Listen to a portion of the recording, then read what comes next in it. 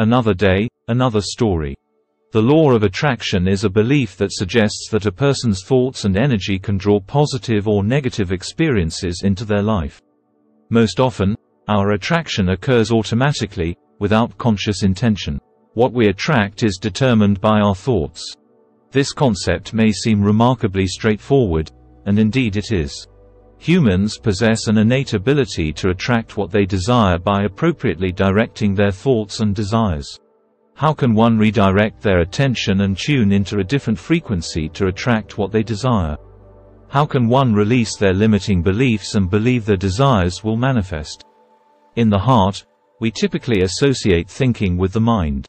However, it is in the heart where our thoughts, beliefs, and vibrations originate. Our attraction originates from within, deep within the core of our being. I see the art of deliberate attraction as consisting of 3 parts.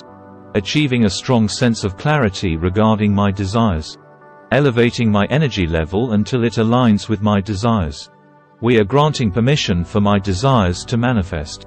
The crucial aspect of utilizing these contrasts is acknowledging them and using them as guidance in determining our wants and allowing my aspirations to materialize. We are granting permission for my desires to manifest. The crucial aspect of utilizing these contrasts is acknowledging them and using them as guidance in determining our wants and allowing my aspirations to materialize. Mastery of the task at hand may necessitate a certain degree of repetition and skill development.